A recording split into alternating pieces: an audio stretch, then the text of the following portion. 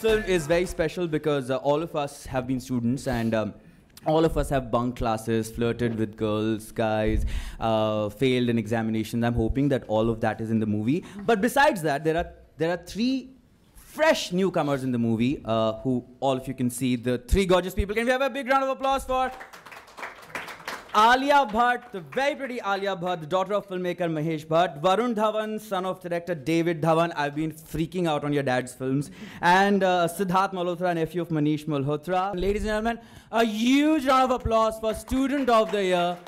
And now you can ask all the questions, grill them, and they'll answer all your questions. Thank you so much. Can I say two things before you start? Yes. Firstly, thank you very much for your glorious introduction. It's always wonderful to hear wonderful words about oneself. Just one minor clarification, because we're in the media house. Siddharth Malhotra is actually not Manish Malhotra's nephew at all. In fact, he's related to No Malhotra in the industry. Oh. And his father was in the Merchant Navy, and he comes from a completely non-film house. Yeah. Secondly, I really have never heard of a marvelous job at being an AD, because it's, if you be an AD on a film, it's like I've been an AD on Dilwale Dulhaniya Le Jayenge, and I was forget how good I was, but it's like what you call the most thankless job in the world. Yeah. Today specifically, thank you for taking the time out, because Dharma Productions is probably making its most brave and yet young film. Brave because I believe launching new talent on such a large scale is always a risk factor, especially when it's such a star-ridden industry. So, very honestly, Siddharth Malhotra, Alia Bhatt, and Varun Dhawan are not half as nervous as I am, because I feel shouldering the responsibility of three careers. And when I see their parents' faces and their relatives' faces, I feel, oh my God, this is what my parents must have felt like way back in 1998 when I made Kuch Kuch Hota Hai. So we're very happy to be here and speak to all of you, and we're happy to answer all your questions, as long as they have boundaries. But it's wonderful, and thank you again. Thank you for all the people who have made this possible, this afternoon possible. So thank you. Thank you. And I will not dance. Just for now. As suggested by our wonderful host. No, that is something I only do when I get paid. Just joking. The most obvious question is, what are the parallels between Kuch Kuch Hota Hai and this film? I'm so glad that you started with this, because there is none, really none. The fact that Kuch Kuch Hota Hai was a young film in its first half and had a college atmosphere is probably the only comparison. Otherwise, this is not a love story, contrary to probably what the poster suggests, because there are two boys and a girl. Student of the Year is a film about friendship, but the film makes two commentaries, one about friendship and one about its repercussions as a result of competition. And all of us actually in our school and college days have been through that with our group of friends, where there was friendship, but there was also that competition that sometimes came in the way. And this film addresses that sentiment. When I look at the film, I was actually, the first scenes of the university actually reminded me a bit of Mohabbat Hai, in the sense that the school, you know, looks very I think it's a large British gate, building. possibly. But I think the film, Mohabbat Hai has very, by virtue of its construct, had this kind of cold, and you know, like it was shot in England and had this cold and this large Victorian building. We've actually made it, give it the same scale, but we've added a lot of color. Everything is very bright and happy, because that's how I see life. And that's how I would love to have been in an academic institution of. You know, I would have loved to have gone to school, or who wouldn't have? I mean, which had beautiful looking people wearing beautiful looking clothes, and actually having, of course, having real issues, because that's always important.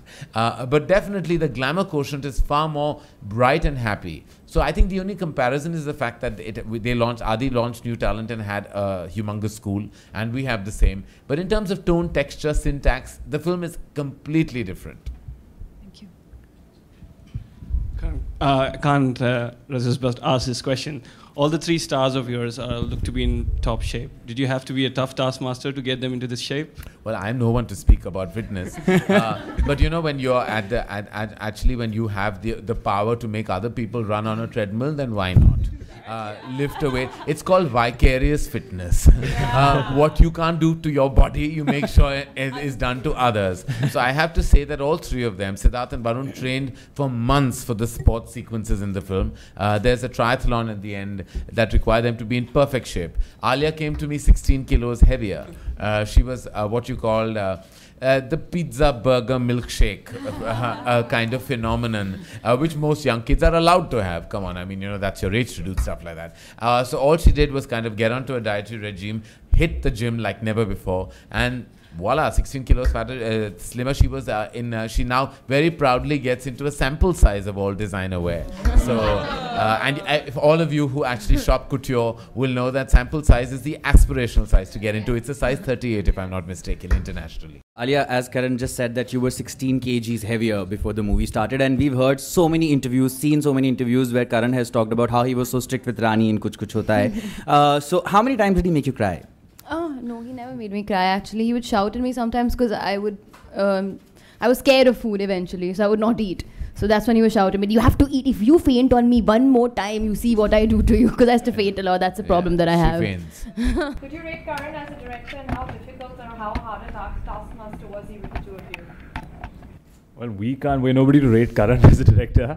We're somewhat figuring out our own way to act.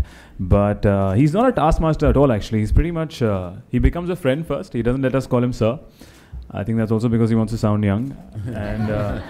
And then, I think we were lucky we knew him as ADs. So he's very close to his AD team. That really helped us to know him as a director. And he explains you, I think halfway through he started explaining us the scene or any situation the same way he would explain a established actor. He would give you the same respect, the same professionalism. So that just gives you that confidence that, okay, he really thinks that we can do the scene on our own. He'll say, try something.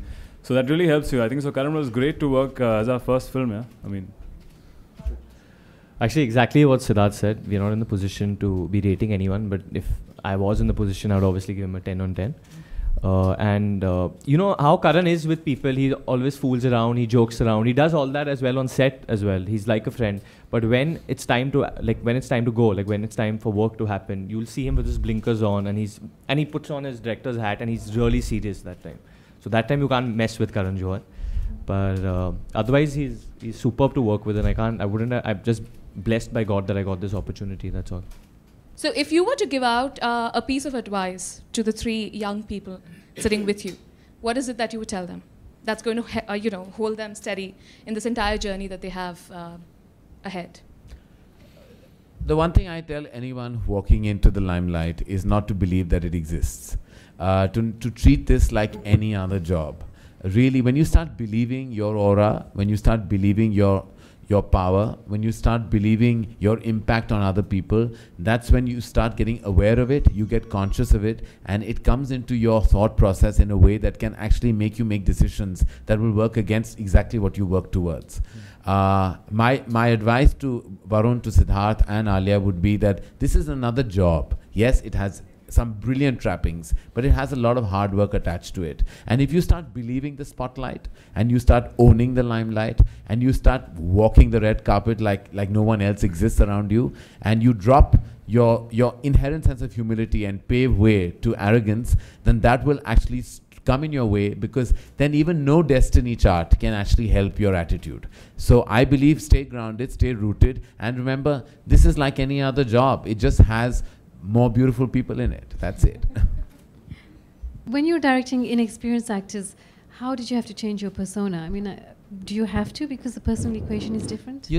I believe, and what I understood in the very first week of my filming, that if you dumb down an instruction, the actor, however new they are, they get that. And actually that eats into their confidence level. So as Siddharth just mentioned, that's what I didn't do. I didn't dumb down my instruction. When I used to tell Amit Uncle or Shah Rukh or Kajol or Rani, that I used to tell Shah Rukh and I had a statement like, kuch karna bhai, I used to say. He understood, he said, haan, kuch karta hun. It was like, what I meant is bring magic on your own, and that's a similar instruction I gave also. I said, now do something, do something that comes from within. Because I believe sometimes when you're acting for the very first time, those brilliant rough edges and those completely, not planned things that happen as a result of probably your nerves or lack of experience are sometimes special. I don't think any newcomer should be perfect.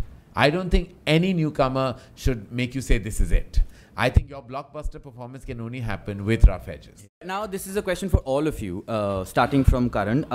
Since the movie is called Student of the Year, we want to know your final marks in your final year. That's it. I topped my university. You did? Yes. Awesome. We went to Karan's school and we actually saw his report card, sir. Wow. They framed me. I went my last year BCom, I topped my university. So academically, it just made up for the sports I couldn't do. I mean, the only sport I ever played and won a gold medal was tug of war, because they needed a really overweight boy to fill in the weight gap. So way back in school, they asked me, I was in the Red House, and they said, who's above 90 kilos? And only one hand went up. It was mine. Way back in. I was bigger than that even in school. So I was at tug of war. It was like what I did, and so yeah. But you'll have to ask them, because all three of them were really brilliant. Right. Find out. Siddharth, Varun, and Alia. All of them are looking here and there. Because he knows the answer, that's why he's pulling our leg right now. At least I was a really bad student. Academics was not one of my. Varun. Hi, Varun. Varun Gar, actually. Alia. I was an average student. I mean, I didn't do very badly, but I wasn't interested in studies. I was more interested in drama, competition, sports, dance, acting, everything else. So I was out of the class more than being in the class. In an interview where you said, मुझे तो बचपन से heroine बनना था. हाँ, मुझे तो बचपन के पहले. वो जो पहला जन्म होता है ना, इसके पहले वाला जन्म, वहाँ से बेचारी नाच रही है. और finally मौका मिल गया. Varun, I think we are not going to leave that question. I'm a good human being. Karan, there's been a lot of, I should say joy in Pakistan at the inclusion of the Nazia Hassan song. Yes. So how did this come about? Well, I have to say, I grew up on the Nazia Hassan fodder of brilliant music in the 80s. I still remember Walkman hua karta tha, and I thought the extent of technology then. And I used to listen to Disco Deewane, with Zoeb and Nazia Hassan had come out with the non-film pop album. And then she sang for Star, and she sang Aap Jaisa Koi in Kurbani, and I was obsessed by Nazia Hassan. And Disco Deewane was just one of my most favorite songs. Many years later, I knew Shaan and Sagarika actually recreated it again. Yeah. But that I think it was not in an age and space of the internet, etc. So I don't think it gained the kind of momentum. I think that also deserved, because it was a fabulous song. And I remember we were struggling with the item song in Student of the Year. It was meant to be a competition song, and Vishal Shekhar just said, hey, should we revisit Disco Deewane? And I nearly jumped up in excitement, because I was like, I love Disco Deewane. And they said, okay, let's revamp it, let's revisit it, let's restructure it and give it like today's 2012 funk edge and keep Nazia Hassan's voice. And that's what we did. We upped the energy, we kept the voice. Saregama gave us the rights very, very graciously. And we managed to kind of pull off a coup of sorts by putting it on the album, because now copyright is a big thing. We got all the right permissions, and I have to say that God bless her soul, because I think it works both ways, in a certain sense that we have gained so much from that song already. It's become humongously popular. But B, I think the generation that didn't know Nazia Hassan like I do is now aware that there was a legend called Nazia Hassan. And I hope and pray they all go down the years and catch and bring the music that she so brilliantly created way back in the 80s. I mean, she is and will always be a phenomenon that was too short-lived. I'm going to say that thank you very much again to all of you. I have to thank Rashid, who made this entire event very, very possible. Thank you. Him and his company have always been a great support to our cinema. And thank you to Eros, everyone at Eros, to Pranab, to Bhavna, to all of them who are here. Thank you very, very much. And to all of you, most importantly, for being here and taking the time out. Thank you very much.